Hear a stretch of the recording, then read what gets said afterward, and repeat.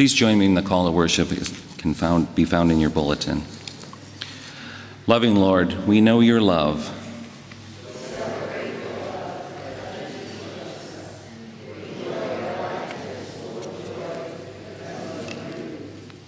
Your Son, Jesus, came to earth so that we may be shown your love.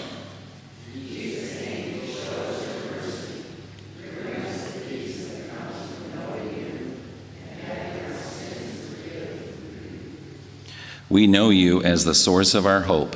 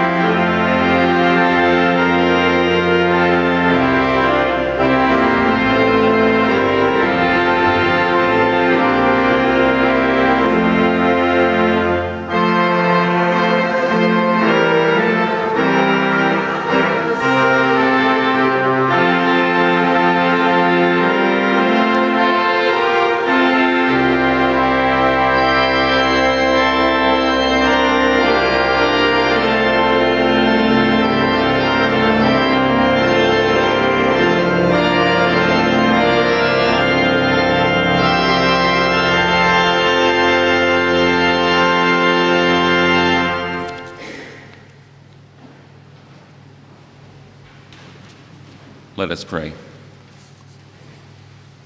Loving Lord, we want to know you better. We want to feel your presence in our lives as we walk through our daily life. We claim you as our Lord, and yet we don't recognize you when you reach out and touch us. Lord, at times you are truly a mystery to us. We know your power as the creator of the universe. We know your forgiveness through Jesus Christ. We feel your presence as the Holy Spirit works within us. We know your loving care when we claim you as our Father in heaven. Yet we don't truly open ourselves to you. We say we want to know you, we pray to you, but we never just talk with you. Too often we talk to you and don't open ourselves to talking with you as our Father. Help us to understand that you do what you want. Help us understand that you do want us to know who you are. Remind us that you want to be in our lives. Help us to grow closer to you and help us to fully see you in our life. Hear us now as we pray together. Our Father, who art in heaven, hallowed be thy name. Thy kingdom come, thy will be done on earth as it is in heaven. Give us this day our daily bread, and forgive us our debts as we forgive our debtors. And lead us not into temptation, but deliver us from evil. For thine is the kingdom, and the power, and the glory forever. Amen.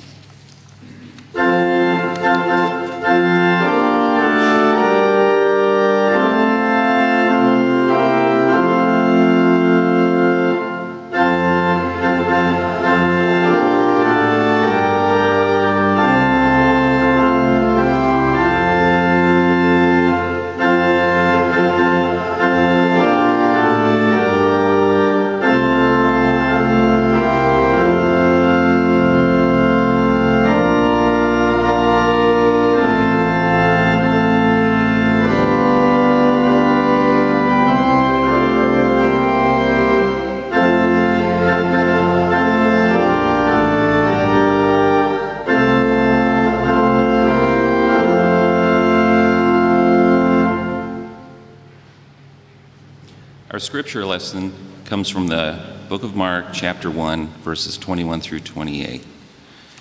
They went to Capernaum, and when the Sabbath came, he entered the synagogue and taught. They were astounded at his teaching, for he taught them as one having authority and not as the scribes. Just then there was in their synagogue a man with an unclean spirit, and he cried out, "What have you to do with us, Jesus of Nazareth? Have you come to destroy us? I know who you are, the Holy One of God." But Jesus rebuked him, saying, "Be silent and come out of him." And the unclean spirit, convulsing him and crying with a loud voice, came out of him. They were all amazed, and they kept on asking one another, "What is this, a new teaching with authority? He commands even the unclean spirits, and they obey him." At once his fame began to spread throughout the surrounding region of Galilee. This is the reading of the Lord.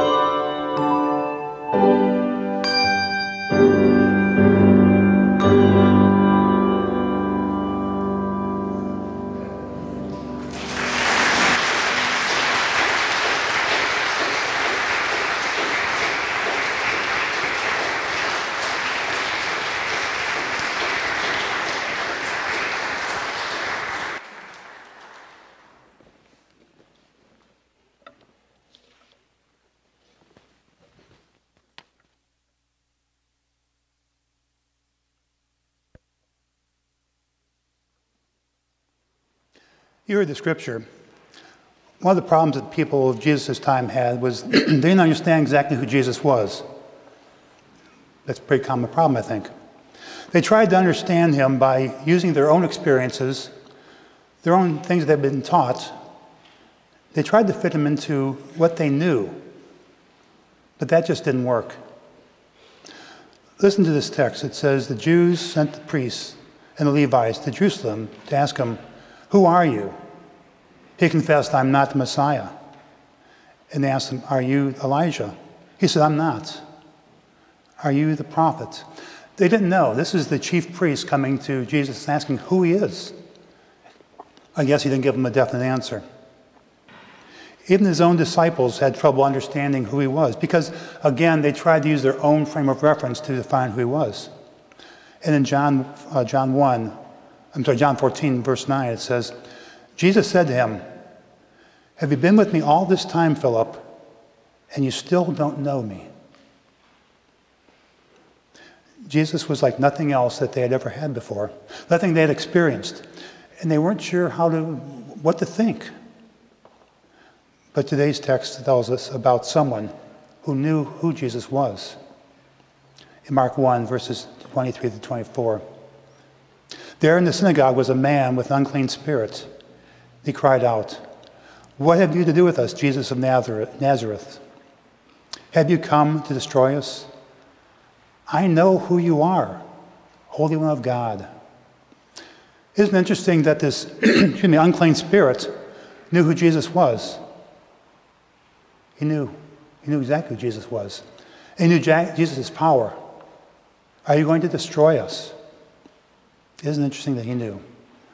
But again, listen to what the people themselves had to say. This is from verse 27. They were all amazed. They kept asking one another, "What is this? A new teaching with authority?" Again, this is the people, the common people. They didn't know either. They didn't know what to think. It says they were amazed and kept asking. Didn't know what to think, I guess. The people didn't really understand who Jesus is. Again, they were trying to use their own frame of reference, and he just didn't fit into that, did he? He was something new. But Paul tells us what we need to do, we need to understand about God. This comes from 1 Corinthians, verse 8, 6 through 7. For there is one God, the Father, from whom all things and for whom all we exist, and one Lord Jesus Christ. Through him are all things, and through whom we exist. It is not everyone who has this knowledge. It's not everyone who has this knowledge. Paul even tells us, this is years later, that not everyone knows. Paul makes it clear that knowing Jesus is very important, but that some still don't know him. So I'd like to invite you to ask yourself, who is Jesus? Better question, who is Jesus in your life? Again, this is a complicated question. The problem is that we often feel that if we don't answer the question properly, precisely, that there's something wrong with us. Anybody ever feel that way? Don't answer, don't raise your hands. Just think about it. You ever feel that way, that if you don't have the right answer, that something's wrong? Or that if you don't answer it the same way that someone else does, that you're wrong. That something's wrong with you. You don't know who Jesus is. We often fail to know Jesus. Does that make us one of Paul's unknowing group? It doesn't, no. When we ask who Jesus is, we give the correct answer ourselves, because we use our own perspective, our own way of looking at things to know who Jesus is. It's a complicated question. So let's look at what the Bible says about Jesus. Jesus is called many different things in the Bible. And here's some of the names he's called. And this is, I read them off, it's a hard list. Teacher, Rabbi, a prophet, the Messiah, Emmanuel, the Promised One, the Son of God, the King of Kings, the Good Shepherd, King of the Jews, Savior, Redeemer, Lamb of God, the Lord of Lords, the Light of the World, the Son of the living God, the living water, God of the living, the Lord of the bread and of life, the gatekeeper for the sheep, the resurrection and the life, the way, the true vine, and friend. It's quite a list, isn't it? This is all different perspectives from the New Testament of who Jesus is to different people. So which one's right? Which one's right? Which one resounds most with you? Jesus has many names. They're not incorrect. Some are important, some are less important. Here's the answer. This comes from Matthew 16:15. It says, he said, "But who do you say I am?" And the key word here is you. But who do you say I am? This whole list we have here of different names. Jesus is our personal Savior. He's the Lamb. He's the light. Whatever word you want to use. But it's a personal Savior. And there is no one single correct answer. We're all different. We all see the world through our own eyes and in our own way. And we see Jesus through our own eyes and in our own way also. Just like the priests and the scribes, we use our experiences, our learning, to try to describe who Jesus is. Again, this is all we have, our own experiences. We need more. We need more to know about Jesus. Which name defines your relationship? Again, that's key, yours. Because there's so many names. Which ones are right? The answer is all of them, but which one's right for you? The problem with Jesus is there's no one right answer. And I would tell you the best thing I can describe as, I've worked in kitchens before. And in the kitchens, they have rubber gloves you're supposed to wear when you're preparing food. You all wear that, right? And they're all one size fits all. It doesn't fit. It doesn't fit, I can tell you that. They come up to about here on me, and my fingers are about to here, and this doesn't work. And that's what we try to do with Jesus. We try to say one size fits all, and it doesn't. Each of us are different. Each of us know Jesus differently. One size does not fit all. To each of us, Jesus is different, and that's what we need. Each of us have what we call a hole in us. They call it a God-shaped hole. It's the emptiness that isn't filled. It's kind of what we're lacking, I guess, in our lives. And that's what Jesus is here to provide. Now, for each of us, the hole is not the same. For each of us, the hole is not filled the same way. But that's the great part about Jesus. There's no one answer. God's a personal God. Jesus is a personal Savior, or whatever word you want to use. If we let him. If we let him in. If we recognize that we have this hole and it needs to be filled. And he's going to fill it however it needs to be filled. Maybe not how we want. Maybe not how we expect. But how it needs to be filled. If we let him in, it's going to change things. And again, from today's text, from Mark 1, verse 28 tells us, at once his fame began to spread throughout the surrounding region of Galilee. If he can fill these holes, if he can meet the people's needs, the fame will spread. If he can meet your needs, he will grow stronger in you. And that's what we need. We have this hole. It's different for every one of us, and it will be filled. And the answer is because Jesus offers what the people need. It's that simple. Jesus offers what the people need. It's that simple. That's so hard for us to say, so hard for us to accept it. Jesus offers what we need. Healing. We need healing sometimes. Healing of the body or healing of the spirit.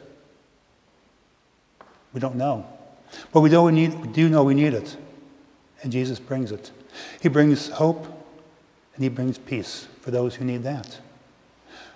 For some, it's a simple presence of God. Or maybe it's just understanding that God is present. We all have different needs, but they're filled. Based on our needs, we have different answers. We expect different things.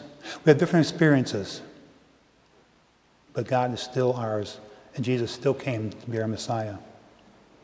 The Hebrew people needed a Messiah. They had fallen away from God again. Again is the key word, again. The Hebrew people had centuries of prophets, but they needed more. And so Jesus was sent to be all these different things to different people, to fill the needs, not to be one that says, here's how it goes, my way or the highway. Nope. Here's what you need, and here's what I'm here for. Take Jesus personal. That's my advice to you. Take Jesus personal.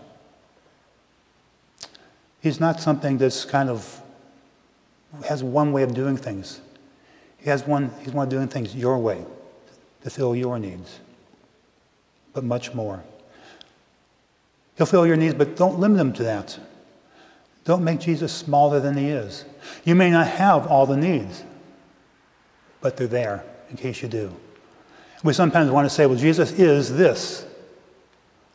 But we need to remember Jesus is this and this and this to all those who need him to be those things. It's a complicated question. That's because Jesus is different for each of us. There's no one answer. The question is, how do you answer the question? How do you? Think about that. Who is Jesus in your life? Jesus is not the Lamb. Jesus is not the Savior or the Lord. Jesus is your Lamb, your Savior, your Lord.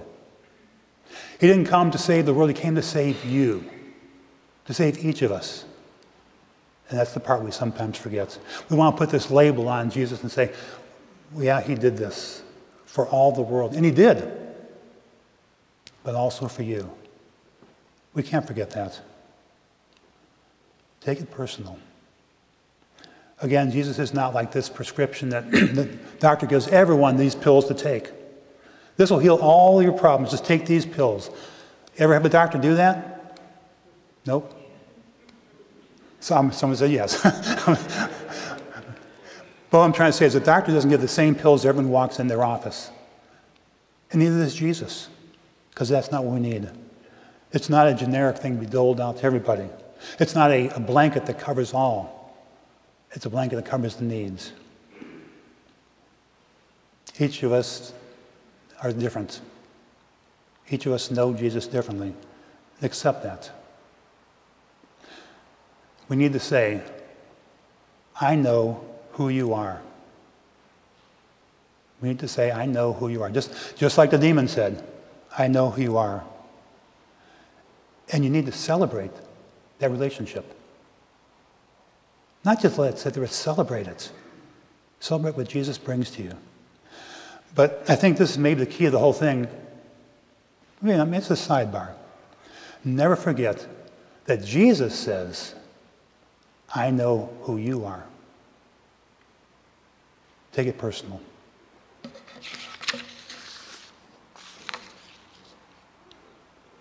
If you would join our hymn, number 574.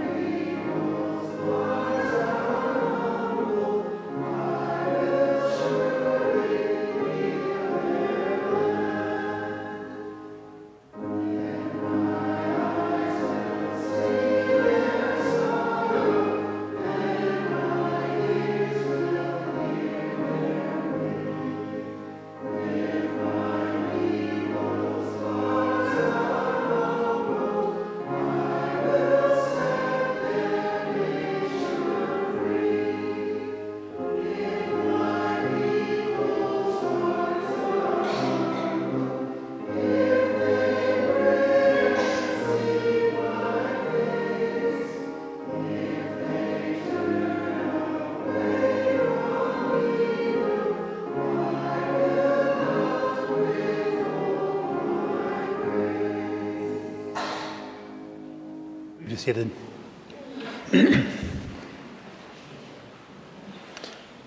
Let us pray. Loving Lord, we come to you this morning in need of your touch. Lord, we come always in that need.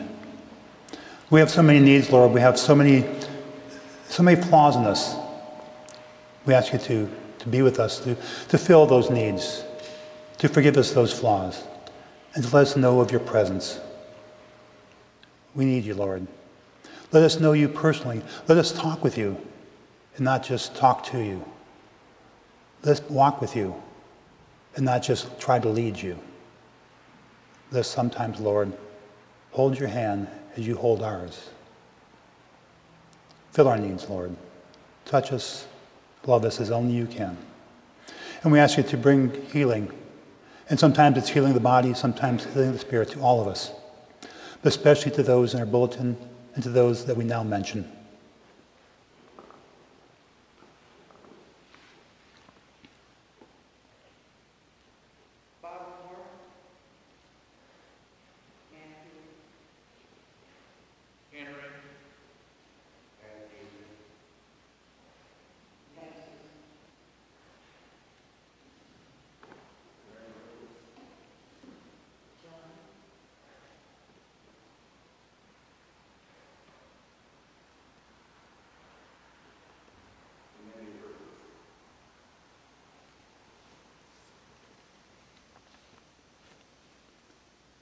Nancy and Galen.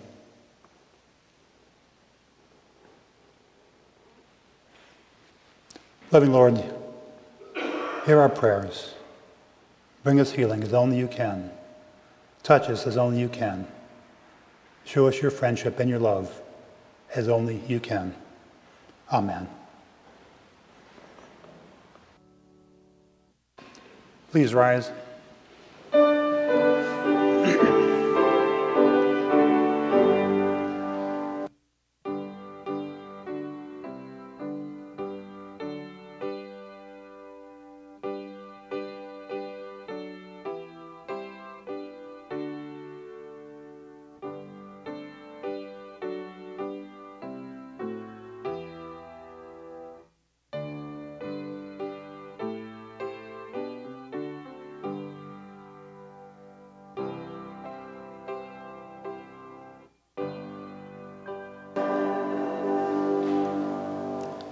Loving Lord, accept these are gifts. Multiply them. Let them grow. Let the people they serve grow also in faith and their knowledge of you. We ask this in Jesus' name. Amen.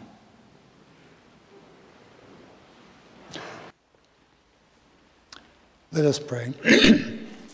Eternal God, you have refreshed us with your Spirit at this table. Day, new day.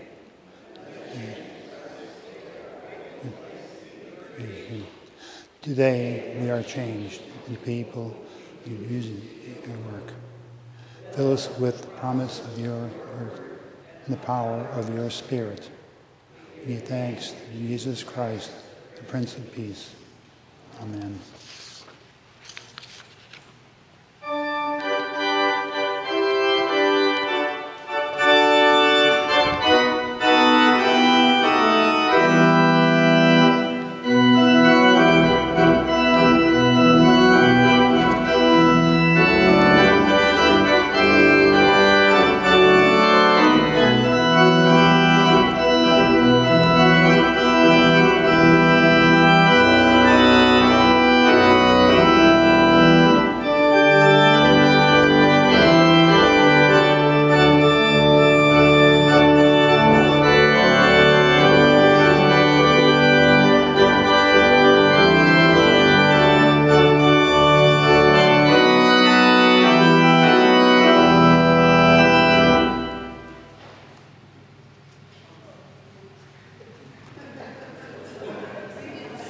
We didn't sing.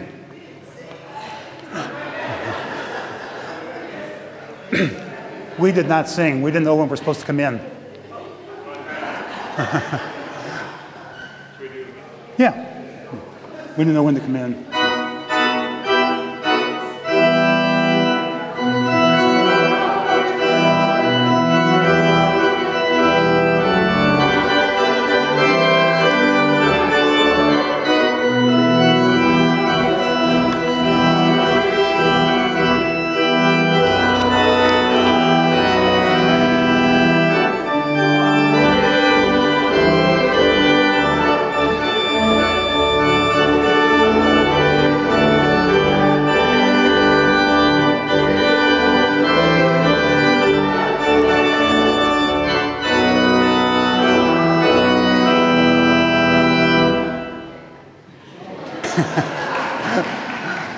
While you're standing, I'd like to invite you to join hands for a benediction.